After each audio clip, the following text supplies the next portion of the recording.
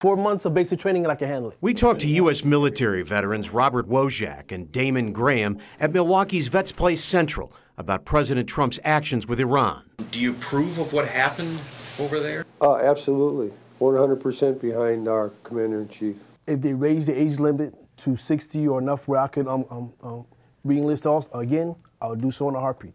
Not for Donald Trump, but for the country. Graham served in Afghanistan, Wojak during the Vietnam era. I trust in our government wholeheartedly and believe that, if they can intervene on a threat before it happens, we don't have to relive what happened in New York.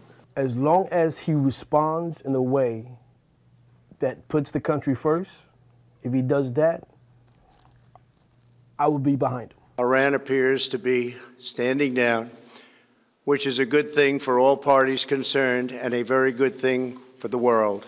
The biggest concern at the Vets Place Central now is what could happen to men and women in the U.S. military in the Middle East if Iran attacks again. If they do something and they get service members killed, he will respond.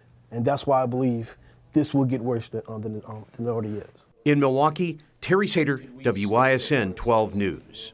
And some veterans we spoke with didn't want to talk on camera, but they did share their concerns, including fears that Iran will be patient when it comes to retaliating for the killing of their general.